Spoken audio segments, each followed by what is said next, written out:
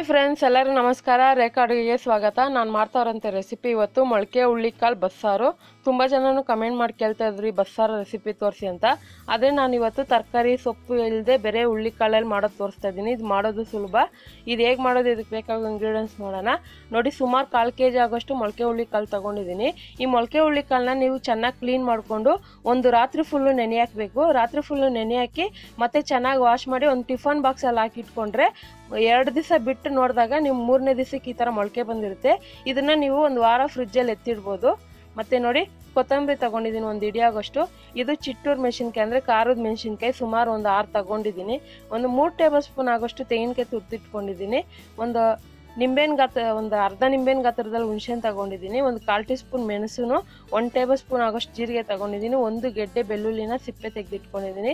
ಒಂದು medium size ಈರುಳ್ಳಿನ cut ಮಾಡಿ ಇಟ್ಕೊಂಡಿದ್ದೀನಿ. ಒಂದು ಅರ್ಧ ಟೊಮೊಟೊ ತೊಗೊಂಡಿದ್ದೀನಿ. ಮತ್ತು ಒಗ್ಗರಣೆಗೆ ಆಗೋಷ್ಟು ಎಣ್ಣೆ, ರುಚಿಗೆ ತಕ್ಕಷ್ಟು ಉಪ್ಪು. ಈಗ ಪಲ್ಯಕ್ಕೆ ಬೇಕಾಗೋ ಇಂಗ್ರೀಡಿಯೆಂಟ್ಸ್ ನೋಡೋಣ. ನೋಡಿ, ಒಂದು 2 ಈರುಳ್ಳಿನ ಚಿಕ್ಕ ಚಿಕ್ಕದಾಗಿ ಕಟ್ ಮಾಡಿ ಇಟ್ಕೊಂಡಿದ್ದೀನಿ. ಒಂದು ಅರ್ಧ ಕಪ್ಪಾಗೋಷ್ಟು ತೆಂಗಿನಕಾಯಿ ತುರಿದಿಟ್ಕೊಂಡಿದ್ದೀನಿ. ಸಾಂಬಾರ್ಗೂ ಪಲ್ಯಕ್ಕೆ 2 ಸೇರಿ ಕರಿಬೇವು ತೊಗೊಂಡಿದ್ದೀನಿ. ಒಂದು ಗೆಡ್ಡೆ ಬೆಳ್ಳುಳ್ಳಿನ ಜಜ್ಜಿಟ್ಕೊಂಡಿದ್ದೀನಿ. ಇದು ಗುಂಟೂರು ಮೆಣಸಿನ್ಕಾಯಿ, ಖಾರ ಕಡಿಮೆ ಇರುತ್ತೆ, ಸೊ ಒಗ್ಗರಣೆಗೆ ಹಾಕಿದ್ರೆ ತುಂಬ ಟೇಸ್ಟಿಯಾಗಿರುತ್ತೆ. ಒಂದು 5 ರಿಂದ 6 ತೊಗೊಂಡಿದ್ದೀನಿ. ಈಗ ನೋಡಿ, ಸ್ಟವ್ ಮೇಲೆ ಒಂದು ಕುಕ್ಕರ್ ಇಟ್ಕೊಂಡು ಅದಕ್ಕೆ ಮೊಳಕೆ ಹುರುಳಿಕಾಳು ಹಾಕ್ಕೊತಾ ಇದ್ದೀನಿ. ನಿಮ್ಗೆ ಇಷ್ಟ ಆದರೆ ಇದ್ರ ಜೊತೆಗೆ ಸೊಪ್ಪು ಕೂಡ ಹಾಕೋಬೋದು. ಸೊಪ್ಪು ಹಾಕಂಗಿದ್ರೆ ಹುರುಳಿಕಾಳು ಬೆಂದಾದ್ಮೇಲೆ ಹಾಕ್ಕೊಂಡು ಒಂದು 2 ನಿಮಿಷ ಕುದಿಸಿದ್ರೆ ಸಾಕು. ತರಕಾರಿ ಇಷ್ಟಪಡೋರಾದ್ರೆ ತರಕಾರಿ ಕೂಡ ಹಾಕೋಬೋದು. ಇದಕ್ಕೆ ನೋಡಿ, ಹುರುಳಿಕಾಳು ಸಮ ಪ್ರಮಾಣಕ್ಕೆ ನೀರು ಹಾಕಿದ್ದೀನಿ. ಜಾಸ್ತಿ ನೀರು ಹಾಕಕ್ಕೆ ಹೋಗಬೇಡಿ, ಆಮೇಲೆ ಬೇಕಂದರೆ ನಾವು ಸಾಂಬಾರು ಮಾಡೋವಾಗ ಉಪಯೋಗಿಸ್ಕೋಬೋದು. ಇದಕ್ಕೆ ಉಪ್ಪು ಹಾಕ್ಕೊಂಡು ಚೆನ್ನಾಗಿ ಮಿಕ್ಸ್ ಮಾಡ್ಕೊತಾ ಇದ್ದೀನಿ. ಇದನ್ನು ನೀವು ಮೀಡಿಯಮ್ ಫ್ಲೇಮ್ನಲ್ಲಿ ಇಟ್ಕೊಂಡು ಜಸ್ಟ್ ಮುಚ್ಚಳ ಮುಚ್ಚಿ ಒಂದು ವಿಸಿಲ್ ಹಾಕಿ ಮೀಡಿಯಮ್ ಫ್ಲೇಮಲ್ಲಿ 2 ವಿಸಿಲ್ ಬಿಟ್ಟರೆ ಸಾಕು. ಒಬ್ಬೊಬ್ರು 3-4 ಬಿಟ್ಬಿಡ್ತಾರೆ ಬೇಯಲ್ಲ ಅಂತ, ಸೊ 2 ಬಿಟ್ಟರೆ ಸಾಕು. ಸೊ ಬೇಳೆ ಥರ ಇದ್ದರೆ ಅದು ಆ ಪಕ್ಕಕ್ಕೆ ಇಟ್ಕೊಂಡು ಬೇಯಕ್ಕೆ ಇಟ್ಕೊಂಡಿದ್ದೀನಿ. ಅಷ್ಟೊತ್ತಿಗೆ ನಾವು ಮಸಾಲೆಗೆ ಏನು ಈ ಡ್ರೈ ಇಂಗ್ರೀಡಿಯೆಂಟ್ಸ್ ಇದೆ ಅದನ್ನು ಫ್ರೈ ಮಾಡ್ಕೋಬೇಕಾಗುತ್ತೆ. ಸೊ ಒಂದು ಫ್ರೈ ಪ್ಯಾನ್ ಇಟ್ಕೊಂಡು ಅದಕ್ಕೆ ಎಣ್ಣೆ ಹಾಕಿ ಒಣಮೆಣಸಿನ್ಕಾಯಿ, ಜೀರಿಗೆ, ಮೆಣಸು ಅದೆಲ್ಲ ಹಾಕ್ಕೊತಾ ಇದ್ದೀನಿ. ಇದ್ರ ಜೊತೆಗೆ ಬೆಳ್ಳುಳ್ಳಿನ ಹಾಕ್ತಾಯಿದ್ದೀನಿ. ಬೆಳ್ಳುಳ್ಳಿ ಆದಷ್ಟು ನೀವು, ನಾನು ಮಾಡ್ತಾ ಇರೋದು ಒಂದು ಅರ್ಧ ಕುಕ್ಕರ್ ಸಾಂಬಾರು ಅಷ್ಟೇ ಮಾಡೋದು, ಅದಕ್ಕೋಸ್ಕರ ಒಂದು ಗೆಡ್ಡೆ ತೊಗೊಂಡಿದ್ದೀನಿ. ನೀವು ಜಾಸ್ತಿ ಮಾಡೋದಾದರೆ 2 ತಗೊಳ್ಳಿ. ಸೊ ಖಾರಕ್ಕೆ ಈ ಚಿಕ್ಕ ಮೆಣಸಿನ್ಕಾಯಿನೇ ತುಂಬ ಟೇಸ್ಟಾಗಿರುತ್ತೆ. ಜೀರಿಗೆ ಕೂಡ ಅಷ್ಟೇ, ಸ್ವಲ್ಪ ಜಾಸ್ತಿನೇ ಹಾಕ್ಕೊಂಡು ಫ್ರೈ ಮಾಡ್ಕೊಳ್ಳಿ.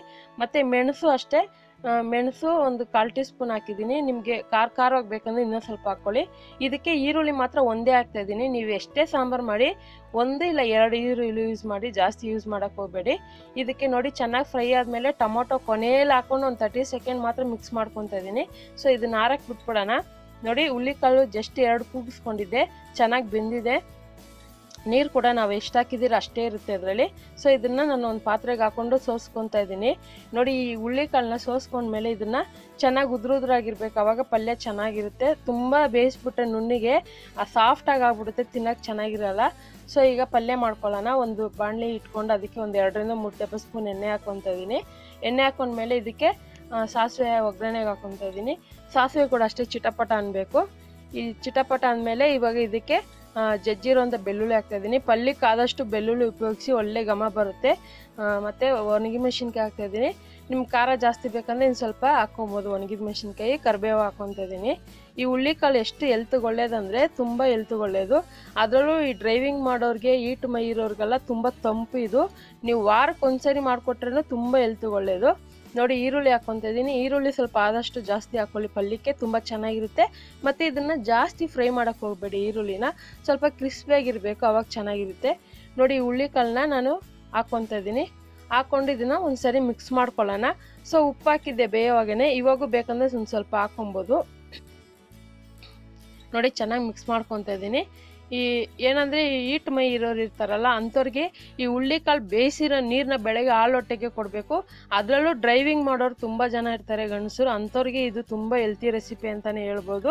ಸೊ ವಾರಕ್ಕೆ 2 ಸರಿ ಮಾಡಿಕೊಟ್ರೂ ತುಂಬ ಚೆನ್ನಾಗಿರುತ್ತೆ. ನೋಡಿ, ಈಗ ತೆಂಗಿನಕಾಯಿ ತುರಿದಿರೋದು, ಕೊತ್ತಂಬರಿ ಎಲ್ಲ ಹಾಕ್ಕೊಂಡು ಚೆನ್ನಾಗಿ ಮಿಕ್ಸ್ ಮಾಡಿ ಪಲ್ಯ ತಯಾರು ಮಾಡ್ಕೊಂಡಿದ್ದೀನಿ. ಈಗ ಮಸಾಲೆ ರುಬ್ಕೊಳ್ಳೋಣ. ಒಂದು ಮಿಕ್ಸಿ ಜಾರ್ಗೆ ಕೊತ್ತಂಬರಿ ಮತ್ತು ಹುಣಸೆ ಹುಳಿ ಹಾಕ್ಕೊತಾ ಇದ್ದೀನಿ. ಹುಣಸೆಹಣ್ಣು ಸ್ವಲ್ಪ ಜಾಸ್ತಿನೇ ಹಾಕ್ಕೊಳ್ಳಿ, ತುಂಬ ಚೆನ್ನಾಗಿರುತ್ತೆ. ಸೊ ಹುಳಿಯಾಗಿ ಇದಕ್ಕೆ ಕಾಯಿ ಸ್ವಲ್ಪ ಹಾಕ್ಕೊಳ್ಳಿ. ಕೆಲವ್ರು ಕಾಯಿ ಇಷ್ಟಪಡಲ್ಲ, ಅಂಥವ್ರು ಬೇಕಂದರೆ ಸ್ಕಿಪ್ ಮಾಡ್ಕೋಬೋದು, ಹಾಕಿದ್ರೆ ಚೆನ್ನಾಗಿರುತ್ತೆ. ಕೆಲವರು ಟೊಮೊಟೊ ಕೂಡ ಯೂಸ್ ಮಾಡಲ್ಲ, ಅದೇ ನಾನು ಯೂಸ್ ಮಾಡ್ತೀನಿ. ಇದಕ್ಕೆ ನೋಡಿ, ಆ ಪಲ್ಯ ಮಾಡಿದ್ನಲ್ಲ ಅದನ್ನು ಒಂದು ಸೌಟ್ ಆಗೋಷ್ಟು ಹಾಕ್ಕೊತಾ ಇದ್ದೀನಿ. ಅವಾಗೇ ನಮಗೆ ಬೇಕಾಗಿರೋಂಥ ಬಸ್ಸಾಂಬಾರಿಗೆ ಒಳ್ಳೆ ಟೇಸ್ಟ್ ಬರೋದು. ಇದಕ್ಕೊಂದು ಸ್ವಲ್ಪ ನೀರು ಹಾಕ್ಕೊಂಡು ಇದನ್ನು ಮಾಮೂಲಿ ಮಸಾಲೆ ರುಬ್ದಂಗೆ ರುಬ್ಕೊತೀನಿ.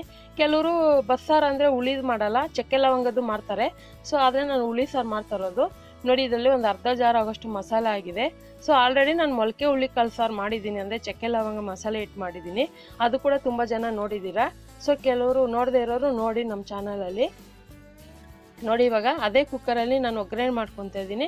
ಒಂದು 2 ರಿಂದ 3 ಟೇಬಲ್ ಸ್ಪೂನ್ ಎಣ್ಣೆ ಹಾಕೊಳ್ಳಿ. ನಾನು ಸಾಸಿವೆ ಹಾಕ್ತಿಲ್ಲ, ನೀವು ಬೇಕಂದರೆ ಸಾಸಿವೆ ಕೂಡ ಹಾಕೋಬೋದು, ಈರುಳ್ಳಿ ಕೂಡ ಹಾಕೋಬೋದು. ನಾನು ಈರುಳ್ಳಿ ಹಾಕಲ್ಲ.